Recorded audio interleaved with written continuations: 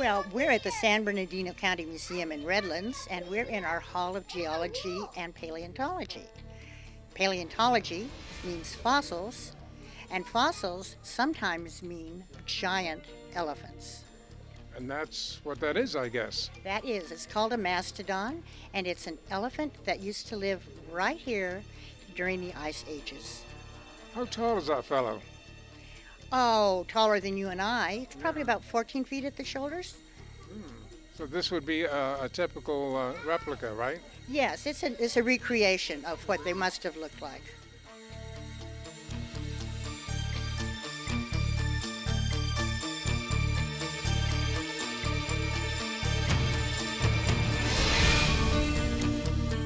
We chose the mastodon because we're talking about how animals used to live and how we have learned about them through fossils. So this is life to death to discovery.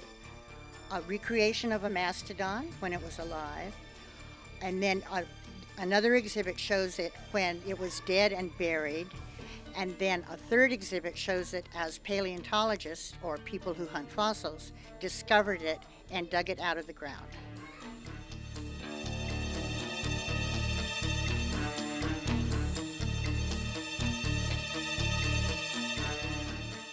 So what other things in this hall could we take a look at?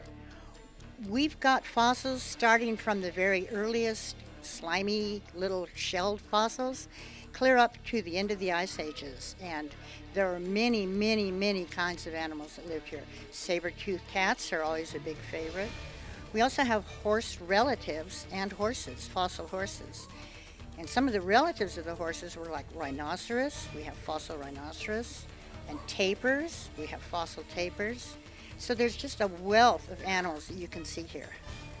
We're at the San Bernardino County Museum, where today we're featuring mastodons on another edition of Out and About with Roger Martin.